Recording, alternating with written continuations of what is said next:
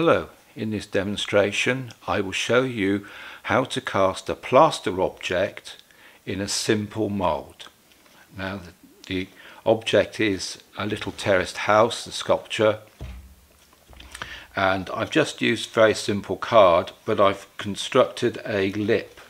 This is to strengthen this edge because it's going to be a hollow cast, and it will also give me a way of making sure I'm not going to make it any thicker than 8 millimeters.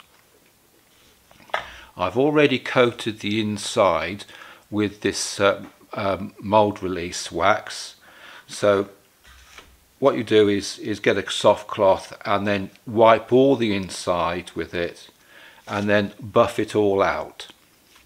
Now I'm wearing nitrile gloves is because it smells very nice, but it's not very good for you, so it's best not to get it on your hands. So how to mix the plaster is the next step. So I'm going to put that to one side, and I've got a bowl here of cold water. It has to be cold, not warm, cold water. And I'm going to use a plaster called Plaster Classic. It's a kind of universal plaster and is very good for this sort of simple plaster cast. I haven't weighed this, so I'm going to now add the water the plaster, and I'm just going to sprinkle it in over the surface of the water. Now there can be a little bit of dust that comes off this, so it is advisable to wear a dust mask,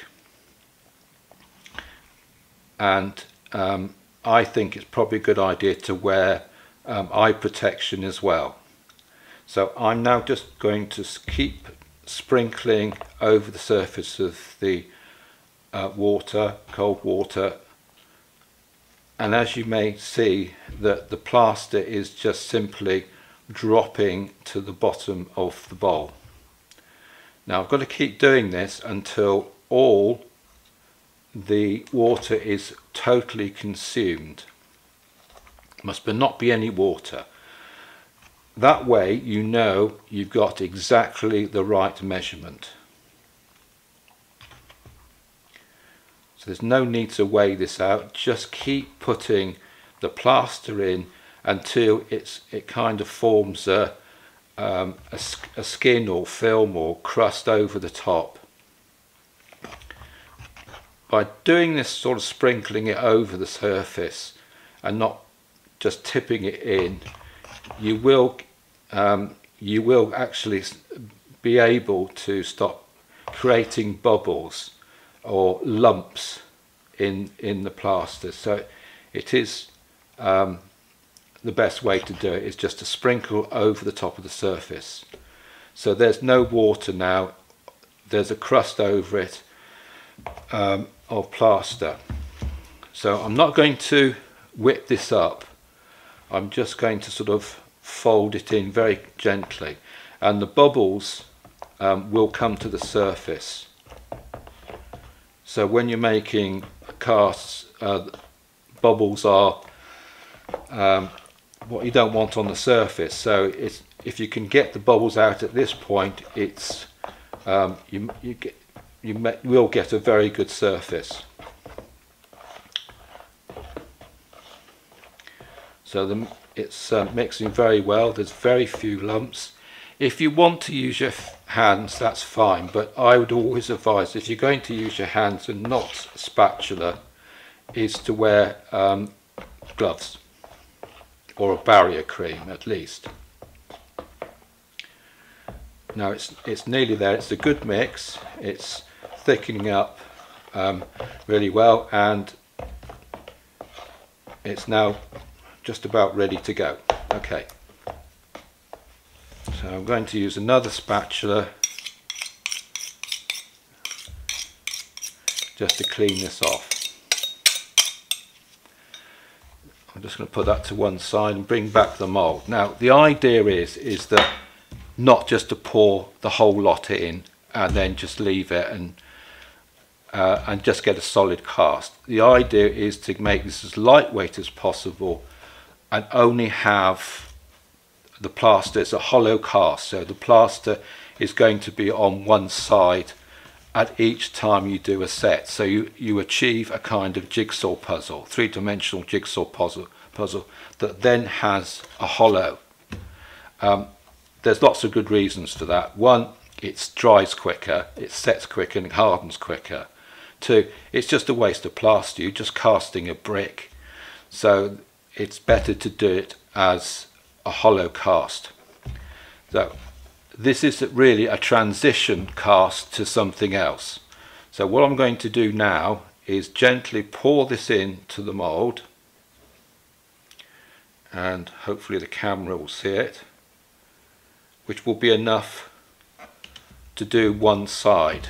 So you can see in there it's gone to one side, and now I'm going to just move it by shaking it over the surface until it comes to the lip. You can just see it's coming to the lip now, and that was a good cast because it's come right up to the edge. Now I'm going to just literally place it on its side a little bit there, and then leave that to set.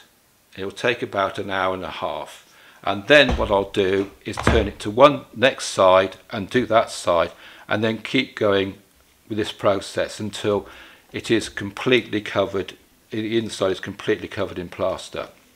It is a bit time consuming, but you do get a good result. So I'll pause the film, and then we'll come back to each stage as we go through.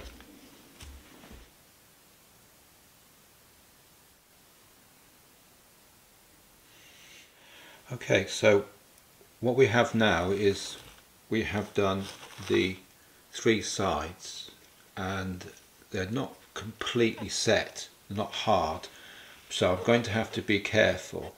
Now I've done this funny shape is because this is the tricky bit, is getting around this corner.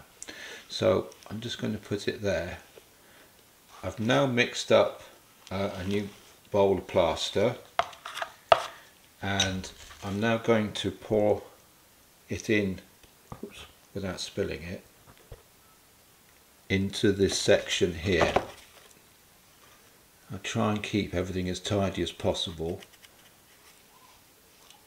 Now I've got it down to one side, but I've got to be a bit careful how I'm doing this, so I'm literally moving it backwards and forwards. Now I'm going to use a spatula to help me with this, and I use a stainless steel tool, and I try and keep it as clean as possible. So I'm now going to,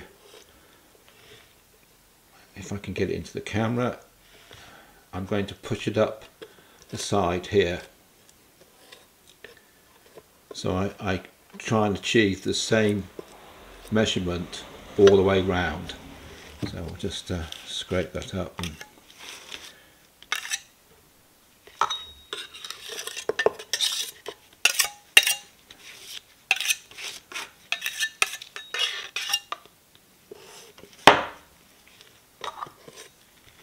put some on there. Now the plaster is quite stiff, so I can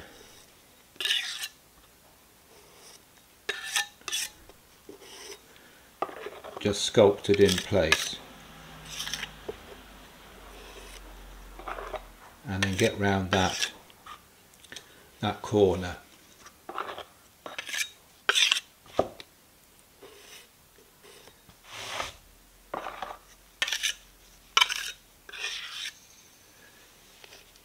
Bit at the back. This takes a bit of time to do it, but it's well worth it, so you know that you've got an even thickness all the way round, and this is why this edge at the bottom of the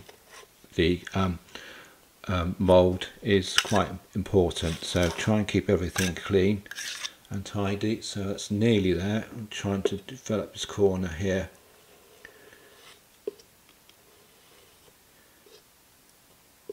as it starts to go off.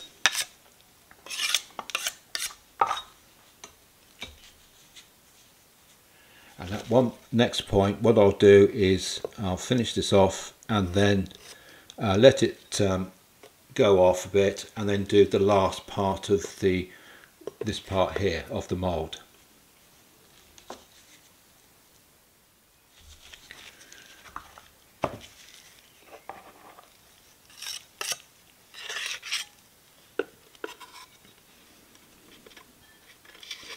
Now the plaster is a bit stiffer this time, and I can now literally sculpt it in by using the trowel, making sure that I've got an even thickness.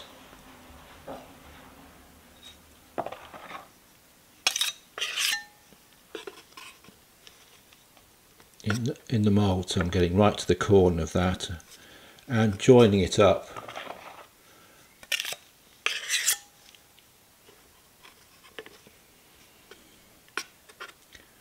with the last side. So it's all a bit green, so you just have to be a bit careful what you're doing.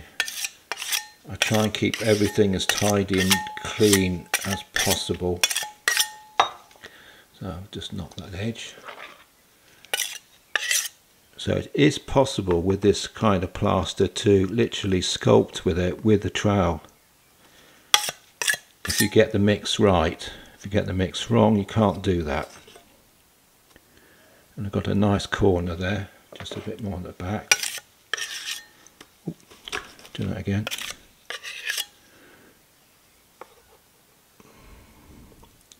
Now I'll let this go off, and it'll take about half an hour, and then I'll just do the last bit, which is the angle, so then it's totally complete. So hopefully I've got a plaster object which is about 8mm thick. Just tidy up.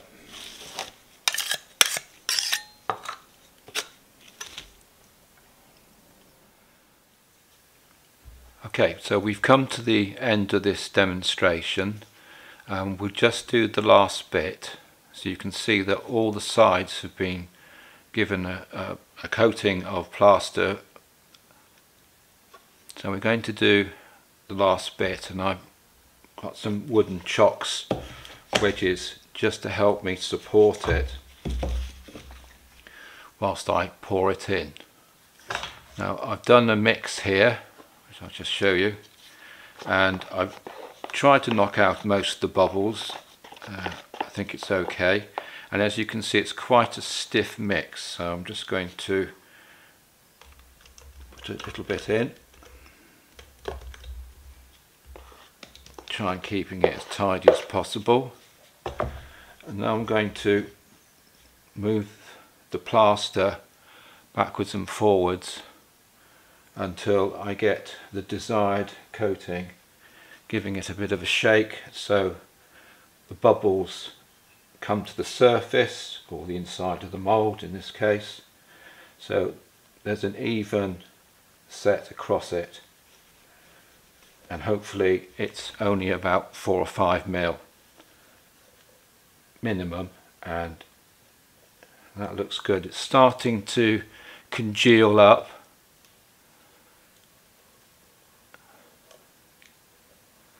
Now if you want to do more mixing a plaster, I have done a demonstration video of this process before, and so if you want to view that, and it might help. So now it is really going off really quite well, and it's stopped moving as much, so I'm just going to keep going. And now I'm going to let that set and harden off completely for about 24 hours.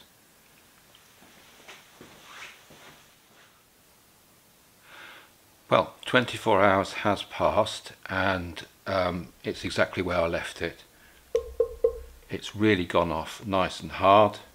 So the next job is to take the packing tape and card off this. So I'm just going to remove the chocks and use a Stanley knife. Well, this is quite exciting but also a bit worrying, so I'm just going to go for it and see if I can split it down the seams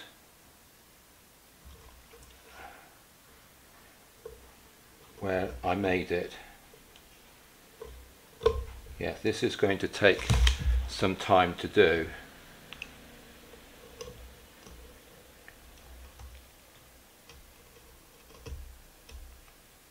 But it is coming off, so I'll keep going with this, and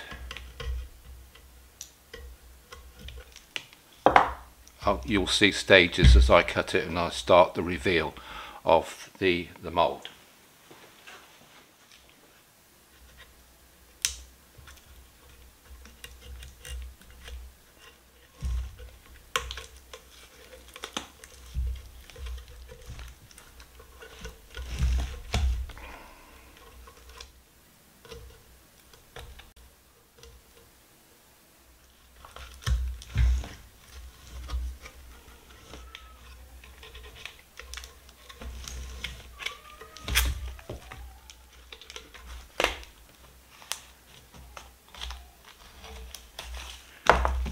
And as you can see, the detail's coming quite well. That's a good, nice, tight surface. And